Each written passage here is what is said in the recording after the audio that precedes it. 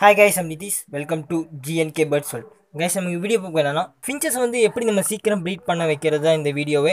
So வெறும் ஒரு 6 step மட்டும் ஃபாலோ பண்ணுங்கள். கண்டிப்பாக சீக்கிரமாக ஃபின்ச்சஸ் ப்ரீட் பண்ணிடலாம். ஃபஸ்ட்டு நம்ம ஒரு முக்கியமான விஷயத்தை பார்க்கலாம். அதாவது பேர்ட்ஸை பொறுத்த வரைக்கும் சீக்கிரமாக ப்ரீட் பண்ணுறது ஃபின்ச்சஸ் தான். பஜ்ஜீஸ், காக்டெயில், ஆஃப்ரிக்கன் லோபர்ட்ஸ் இதை கம்பேர் பண்ணுறதுக்கு ஃபின்ச்சஸ் வந்து ரொம்ப சீக்கிரமாக ப்ரீட் பண்ணிடலாம். ஃபஸ்ட்டு ஸ்டெப்பு வந்து கேஜோட சைஸை பொறுத்த வரைக்கும் நான் மொத்தம் 2 கேஜ் சைஸ் சொல்கிறேன். அதாவது நான் இப்போ சொல்கிறது வந்து செப்பரேட் ப்ரீடிங்க்கு தான். அதே மாதிரி நம்ம ஏற்கனவே ஒரு வீடியோ போட்டிருக்கோம், செப்பரேட் ப்ரீடிங் பெஸ்ட்டா இல்லை குரூப் ப்ரீடிங் பெஸ்ட்டா அப்படின்னு ஃபின்ச்சஸ்க்கு நம்ம ஒரு வீடியோ போட்டிருக்கோம். டிஸ்கிரிப்ஷன் லிங்க் கொடுக்குறேன், கண்டிப்பாக போய் செக் பண்ணி பாருங்கள். ரொம்ப யூஸ்ஃபுல்லாக இருக்கும் அந்த வீடியோ.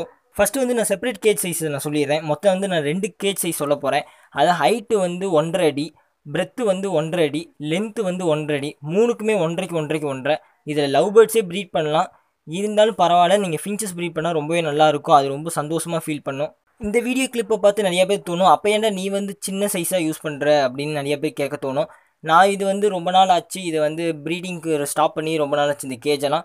ஸோ இப்போ வந்து நம்ம புதுசாக ஒரு கேஜ் செட்டப் பண்ணியிருக்கோம் ஃபின்ச்சஸ்க்கு.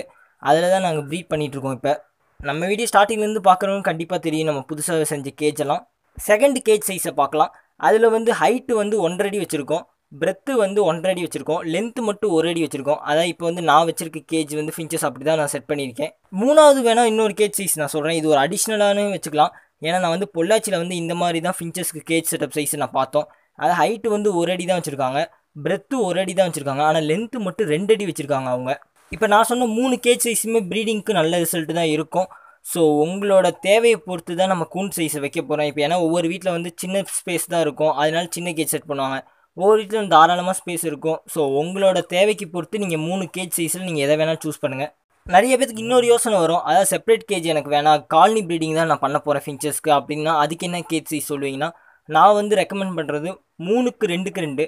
அதாவது ஹைட்டு வந்து ஒரு 2 அடி வச்சுக்கோங்க, பிரெத்து வந்து 2 அடி வச்சுக்கோங்க, லென்த்து வந்து ஒரு 3 அடி வச்சுக்கோங்க. இதுக்கு மேலே வந்து எந்த கேஜ் சைஸ் வேணாலும் வச்சுக்கோங்க. காலனி ப்ரீடிங்க்கு ஒரு ரூம் ஃபுல்லாக கூட நீங்கள் போட்டுக்கலாம், அது உங்கள் இஷ்டம் தான். இப்போ நான் சொன்ன அந்த 3க்கு 2க்கு 2ல் ஒரு 6 பேர் வளர்த்துங்க, நல்லாவே இருக்கும் ரிசல்ட்டு. ஃபஸ்ட்டு எந்த மாதிரி கேஜ் செட்டப் பண்ண போகிறீங்கன்னு நல்லா நீங்கள் புரிஞ்சுக்கோங்க. அதனால நான் அந்த வீடியோ ஸ்டார்டிங்லேயே சொல்லியிருக்கேன், எது உங்களுக்கு ஓகே, அதாவது காலனி ப்ரீடிங் ஓகேவா இல்லை செப்பரேட் ப்ரீடிங் ஓகேவான்னு சொல்லியிருக்கேன். அது ஏற்கனவே நம்ம வீடியோ மேக் பண்ணிக்கோ. ஸோ டிஸ்கிரிப்ஷனில் கண்டிப்பாக போய் செக் பண்ணி பாருங்கள். ரெண்டாவது, அந்த வீடியோலேயே வந்து உங்களுக்கு எப்படி ரிசல்ட் இருக்குது, அதாவது காலனி ப்ரீடிங்கில் எந்த அளவுக்கு ரிசல்ட் இருக்குன்னு கேட்டிருக்கோம்.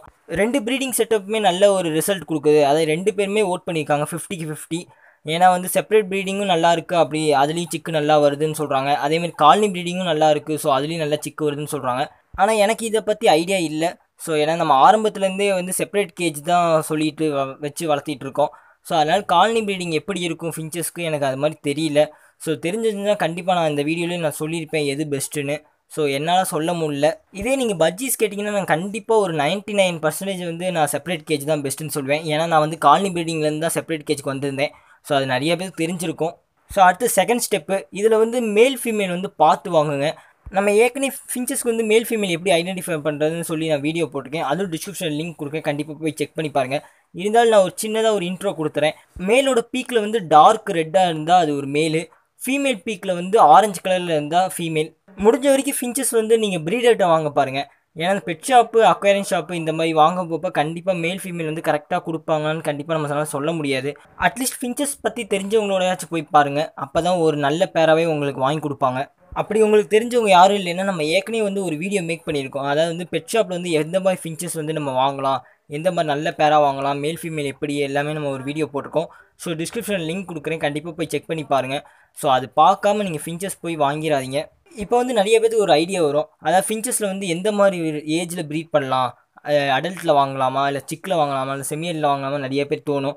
ஸோ என்னையை பொறுத்த வரைக்கும் நீங்கள் செமியல்ட்டில் வாங்குங்க. செமியல்லேருந்து வாங்கி உங்கள் வீட்டில் வந்து வச்சு அடல்ட் ஸ்டேஜ் வந்தக்கப்புறம் நீங்கள் ப்ரீட் பண்ணுங்கள். கண்டிப்பாக வந்து உங்களுக்கு சிக்ஸும் தரமாக இருக்கும். இன்னும் நிறைய பேருக்கு ஒரு டவுட் இருக்கும், அதாவது வந்து இப்போ ஒருத்தன் காலனி ப்ரீடிங் வச்சு செட் பண்ணி வச்சு வளர்த்திட்டு இருக்காங்கன்னா அவங்களுக்கு சிக்கு வருது. ஸோ அந்த சிக்கை வந்து நம்ம கூடயே வச்சுக்கணும், அதையும் ப்ரீட் பண்ணணும்னு ஆசை வரும். அது எப்போ வந்து ப்ரீட் பண்ணால் நல்லாயிருக்கும் நிறைய பேர் கேட்குறீங்க. ஸோ அதில் எனக்கு பொறுத்த வரைக்கும் நீங்கள் ஒரு 6 மாதம் கழித்து ப்ரீட் பண்ணுங்கள், கண்டிப்பாக அதோட சிக்ஸு குவாலிட்டியாகவே இருக்கும். நிறைய பேர் 3 மாதத்துலேயே ப்ரீட் பண்ணலாம், அதாவது பிறந்து 3 மாதத்துலேயே நீங்கள் ப்ரீட் பண்ணால் நல்லாயிருக்கும் அப்படி தான் சொல்லுவாங்க. என்னை பொறுத்த வரைக்கும் ஒரு 5 மாதம் 6 மாதத்துக்கு அப்புறம் நீங்கள் ப்ரீட் பண்ணுங்கள். ஏன்னா இந்த மாதிரி தான் பேர்ட்ஸ் ப்ரீடர்லாம் ஃபாலோ பண்ண சொல்கிறாங்க. தேர்ட் ஸ்டெப் வந்து நீங்கள் வைக்க போகிற பேர்ச்னால் வேறு ஒன்றும் இல்லை, மேட்டிங்க்கு அந்த குச்சி வைப்பாங்க. ஸோ கூண்டுக்கு நடுவில் குச்சி இருக்குது தான் ரொம்ப நல்லது. ஏன்னா அதில் தான் மேட்டிங் டான்ஸு எல்லாமே நடக்கும். ஸோ மேட்டிங் ப்ராசஸும் அதில் தான் நடக்கும். வைக்க போகிற குச்சியை வந்து ரொம்ப ஸ்ட்ராங்காக வைங்க. எக்கான கொண்டு அந்த குச்சி ஆடவே கூடாது. ஸோ பேர்ட்ஸ் வந்து எந்த அளவுக்கு நடந்து சும்மா சும்மா அங்கிட்டு இங்கிட்டு ஓடினாலும் அந்த குச்சியை வந்து ஆடாமல் வைங்க. ஸோ அப்போ தான் அதுக்கு ஒரு பயம் இல்லாமல் இருக்கும்.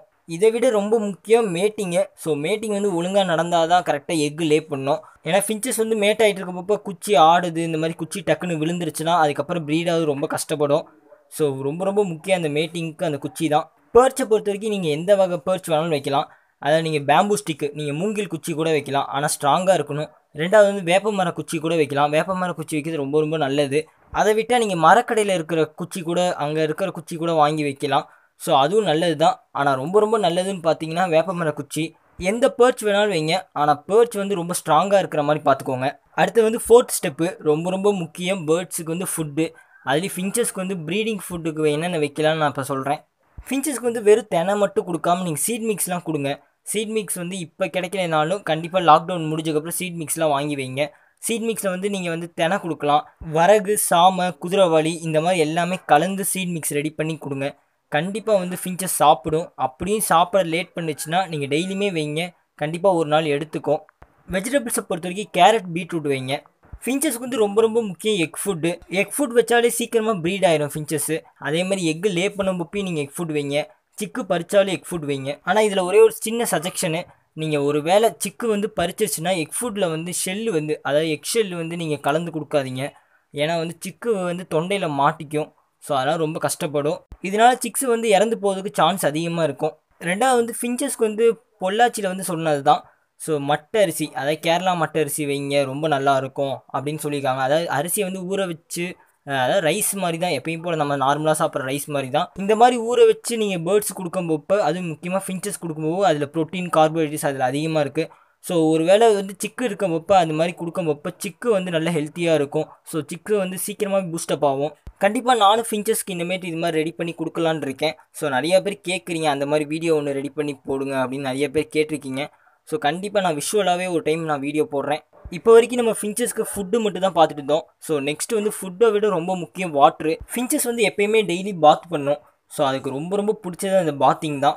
டெய்லி தண்ணி வந்து கரெக்டாக க்ளீனாகவே கொடுங்க. ஸோ டெய்லி ஒரு 2 ட்ரிப்பு கொடுத்தாலும் பிரச்சனை இல்லை, அட்லீஸ்ட் ஒரு ட்ரிப்பாச்சும் கொடுங்க. 5th ஸ்டெப் வந்து நீங்கள் பேர்ட்ஸோட கேஜ் வந்து எந்த இடத்துல வைக்கலான்னு நான் ஃபஸ்ட்டு நல்லா புரிஞ்சுக்கோங்க. அது உங்களுக்கு தான் தெரியும். ஸோ ஒவ்வொருத்தவங்க நீங்கள் வீட்டில் வந்து எந்த இடத்துல சேஃபாக இருக்கும் பேர்டுக்கு அப்படின்னு உங்களுக்கு தான் தெரியும். ஸோ அந்த இடத்துல வந்து பேர்ட்ஸோட கேஜ் வைங்க. லவ் பேர்ட்ஸ் கூட ஓரளவுக்கு பிரச்சனை இருக்காது, ஆனால் ஃபின்ச்சஸ் அப்படி இல்லை. ஃபின்ச்சஸோட கேஜ் சுற்றி எந்த தொல்லையுமே இருக்கக்கூடாது. ஸோ அதுக்கு டிஸ்டர்பே இல்லாத இடத்துல நீங்கள் வைங்க. நிறைய பேர் கேட்குறது என்னென்னா, இன்டோரில் வைக்கலாமா இல்லை அவுட்டோரில் வைக்கலாமான்னு கேட்குறாங்க. ஸோ அவுட்டோரில் வந்து ஒரு வேளை இந்த பூனை தொல்லை அந்த மாதிரிலாம் இருக்குது, பள்ளி தொல்லைலாம் இருக்கும் அப்படின்னு சொல்கிறாங்க. ஸோ இன்டோர்லேயும் பள்ளி தொல்லை இருக்கும், கண்டிப்பாக இருக்காமல் இருக்காது. ஆனால் நீங்கள் வந்து அங்கங்கே நடந்துக்கிட்டே இருப்பீங்க. ஸோ வீட்டுக்குள்ளேயே நீங்கள் நடக்கும்போப்போ கண்டிப்பாக அதுக்கு ஒரு டிஸ்டர்பாக கூட இருக்க வாய்ப்பு அதிகம். இதே அவுட்டோரில் வைக்கும்போப்போ பூனை தொல்லை இருக்கக்கூடாது. அதே மாதிரி நாய் வந்து குலைச்சிக்கிட்டே இருந்தாலும் ஸோ அதுக்கு ஒரு டிஸ்டர்பாக இருக்கும். ரெண்டாவது நமக்கு வந்து தொல்லை கொடுக்கவே கூடாது. ஏன்னா இன்னமும் நிறைய பேர் நமக்கு வீடியோ அமுச்சு விட்டு தான் இருக்காங்க. ஸோ நானும் பார்த்துட்டு தான் இருக்கேன். அதான் ஃபின்ச்சஸோட முட்டையெல்லாம் பார்க்குறாங்க, சிக்ஸ்லாம் எப்படி இருக்குன்னுலாம் பார்த்து எனக்கு வீடியோ அமுச்சு விட்றாங்க. ஸோ நான் அது எதுவுமே நான் குறையே சொல்லலை. ஆனால் ஒரு வேளை ஃபின்ச்சஸ்க்கு டிஸ்டர்பாக இருந்துச்சுன்னா கண்டிப்பாக அது எதையுமே பண்ணாது, அப்படியே தூக்கி வெளியே போட்டுரும். அது முட்டையாக இருந்தாலும் சரி, சிக்காக இருந்தாலும் சரி, அதெல்லாம் எதுவுமே கண்டுக்காது. ஏன்னா ஃபின்ச்சஸை பொறுத்த வரைக்கும் அதோட லைஃப்பை தான் காப்பாற்றுன்னு நினைக்கும். ஸோ சிக்கெல்லாம் அது பார்க்கவே பார்க்காது. ஏன் இது எனக்கு கூட இது மாதிரி நடந்திருக்கு. ஸோ நம்ம ஏற்கனவே ஒரு வீடியோ எடுத்திருக்கோம். ஸோ ஃபின்ச்சஸில் முட்டை இருக்கிற மாதிரி, சிக்கு இருக்கிற மாதிரிலாம் எடுத்திருக்கோம். ஆனால் அது கடைசியில் தூக்கி தான் போட்டுச்சு. ஏன்னா அது உங்களுக்காக தான் நான் எடுக்கணும்னு ஆசைப்பட்டேன். ஸோ உங்களுக்கு வீடியோவில் காமிக்கலாம், விஷுவலாக காமிக்கலாம் தான் நான் அப்படி எடுத்தேன். ஆனால் அது எனக்கு அது மாதிரி நடக்கப்போ எனக்கு ரொம்ப கஷ்டமாக இருந்துச்சு. ஸோ அது ஏற்கனவே நம்ம வீடியோ போட்டிருக்கோம். எனக்கு தெரிஞ்சு அது இன்னும் நிறைய பேர் பார்க்காம கூட இருந்திருப்பீங்க. ஸோ டிஸ்கிரிப்ஷன் லிங்க் கொடுக்குறேன், கண்டிப்பாக போய் செக் பண்ணி பாருங்கள். அதுக்கப்புறம் நான் சொல்கிறத நம்புறீங்களா நம்பாததா அது உங்கள் கையில் தான். ஏன்னா ஃபின்ச்சஸை பொறுத்த வரைக்கும் அது ஒரு சென்சிட்டிவான பேர்டு. இருக்கிறதுலே பேர்ட்ஸில் வந்து ப்ரீடிங் ஈஸியாக பண்ணுறது ஃபின்ச்சஸ் தான். ரொம்ப கஷ்டமாக இருக்கிறதும் ஃபின்ச்சஸ் தான். ஏன்னா அதுக்கு செட் ஆகிடுச்சுன்னா பிரச்சனையே இல்லை. ஒரு வேளை செட் ஆகலைன்னா கண்டிப்பாக கடைசி வரைக்கும் அதை ப்ரீட் பண்ணுறது ரொம்ப கஷ்டமாக தான் இருக்கும். இப்போ நம்ம பார்க்க போது வந்து 6th டிப்பு, இதுதான் கடைசியான டிப்ஸு. ஃபின்ச்சஸ் வந்து ரொம்ப ரொம்ப முக்கிய நெஸ்டிங் மெட்டீரியல். நெஸ்டிங் மெட்டீரியலில் வந்து நீங்கள் என்ன வேணாலும் போடலாம். காஞ்ச புல் போடலாம், தேங்காய் நார் போடலாம், அதுக்கப்புறம் பெட்டில் இருக்கிற நார். நான் வந்து பெட்டில் இருக்க நார் தான் போடுறேன். அப்பப்போ நான் தேங்காய் நாரும் போடுவேன். ஆனால் காஞ்ச புல் வந்து கொஞ்சம் அவாய்ட் பண்ணுறது நல்லது தான். இப்போ நான் சொன்ன 6 ஸ்டெப்ஸுமே ஃபாலோ பண்ணுங்கள், கண்டிப்பாக ப்ரீட் பண்ணலாம் சீக்கிரமாகவே ஃபின்ச்சஸ்ஸு. ஓகே கேஸ், நான் இந்த வீடியோ ஸ்டாப் பண்ணி வீடியோ பிடிச்சா லைக் பண்ணுங்கள், பிடிக்கல டிஸ்லைக் பண்ணுங்கள். ஏதாவது டவுட் இருந்துச்சா கண்டிப்பாக கமெண்ட்ஸ் சொல்லுங்கள், நான் ரிப்ளை பண்ணுறேன். என்னோட வாட்ஸ்அப் நம்பர் நான் டிஸ்பிளே பண்ணுறேன், ஸோ காண்டாக்ட் பண்ணி யூஸ்ஃபுல் இருந்தால் சப்ஸ்கிரைப் பண்ணுங்கள். தேங்க்யூ ஃபார் வாட்சிங்.